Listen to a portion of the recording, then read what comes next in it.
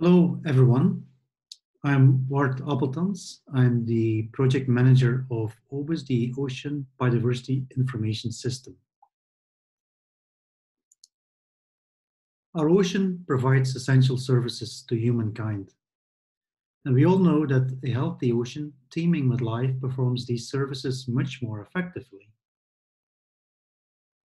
However, our ocean's biodiversity continues to be threatened.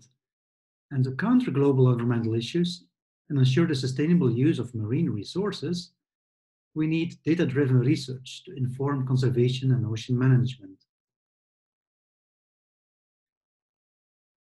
We have seen from the previous presentation by Aaron Satterthwaite that a lot of data already exist. But the challenge lies in finding, accessing, and making sense of the myriad of existing but dispersed pieces of data.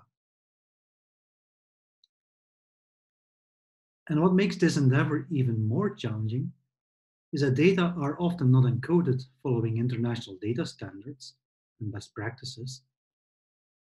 Also, they often lack the necessary contextual metadata that is required to correctly reuse the data.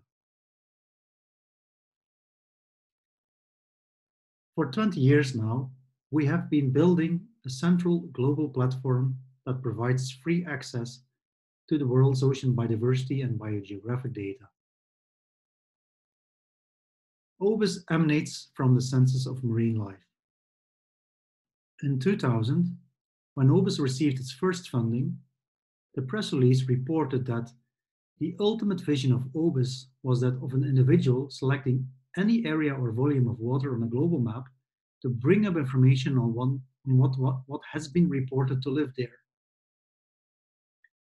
OBIS would enable access by scientists and others to historical data on species distribution and abundance and provide a framework into which newly collected data can be placed. Today, OBIS integrates over 60 million presence records from 3,691 datasets of nearly 150,000 marine species. And to give you an idea, this year we added 6 million records from 574 new datasets. That is more than one new dataset per day. Interestingly, the number of biotic and abiotic measurements and sampling facts now surpasses the amount of occurrence records. Realizing its importance, governments assumed the responsibility for OBIS when the member states of the Intergovernmental Oceanographic Commission, or IOC of UNESCO, adopted OBIS in 2009. OBIS became a project of IOC's International Oceanographic Data Information Exchange Program, or IODE.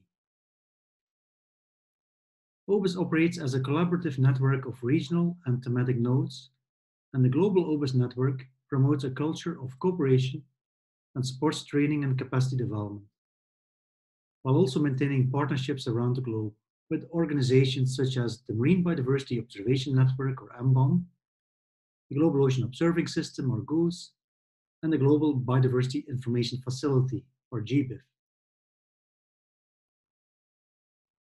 A lot of human and financial resources have been and are being invested into the collection of a vast amount of biodiversity data, ranging from records of small microorganisms to megafauna, from the tropics to the poles, and from the surface to the deepest trenches. The more than 60 million records in OBIS is a compilation of this diversity. The core of OBIS are the presence and absence data.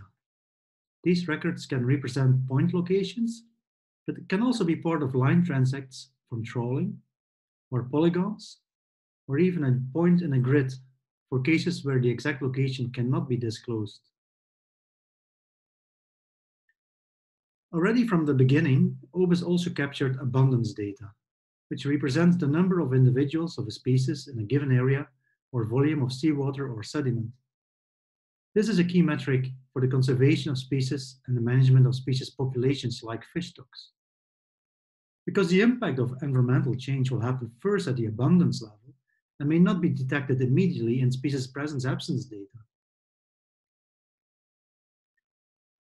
Half of the data in OBIS, about 30 million records are from sampling events that happened before 2000 when OBIS started.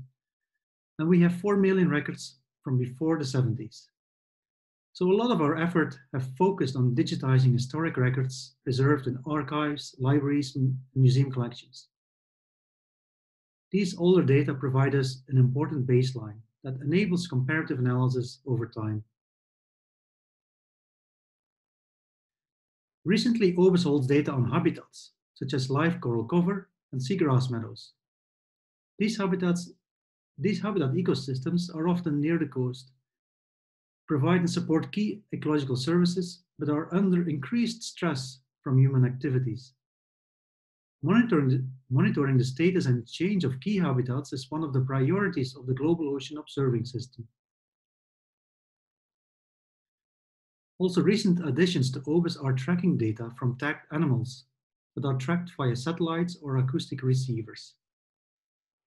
Animal tracking helps us understand the dynamics of animal movements, discover migration pathways, and connectivity between areas, which is important information for more effective conservation and management.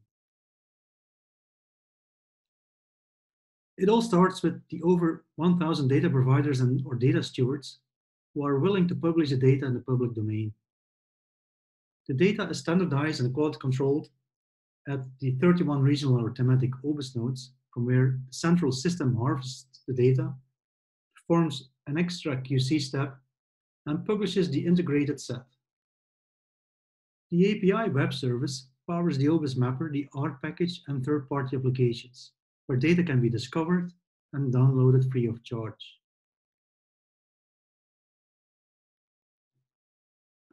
Capacity development is an essential activity in OBIS. So far, we have trained more than 300 people from 71 countries and 23 training courses. These training courses are organized in partnership with networks such as IMONAD in Europe and AMBON in the US. Our training courses are hosted and available via the e-learning platform of the Ocean Teacher Global Academy.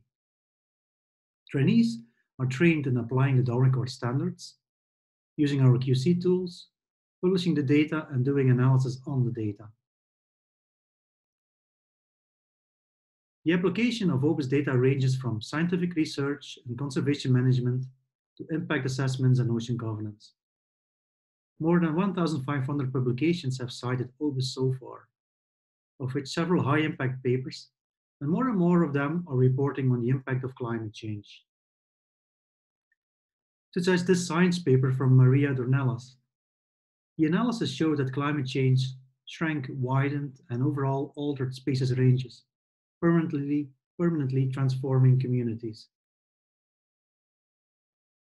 Or this work led by Mark Costello, which identified 30% of the ocean that is of immediate conservation concern, responding to a call from the International Union for Conservation of Nature, IUCN, to protect 30% of the ocean. OBIS data is regularly recommended as a trusted source and is used for environmental impact assessments, such as for the extraction of valuable resources via mining or the exploitation of wave and wind energy. The future of data-driven policymaking will rely on good data and sharing of information. The collect once, use many times principle.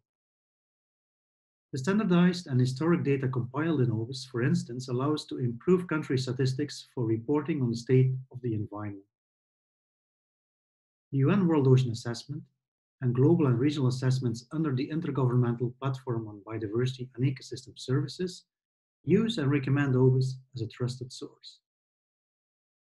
Ultimately, free access to data removes historic barriers of inequality and allows everyone to tackle marine concerns based on the best information available.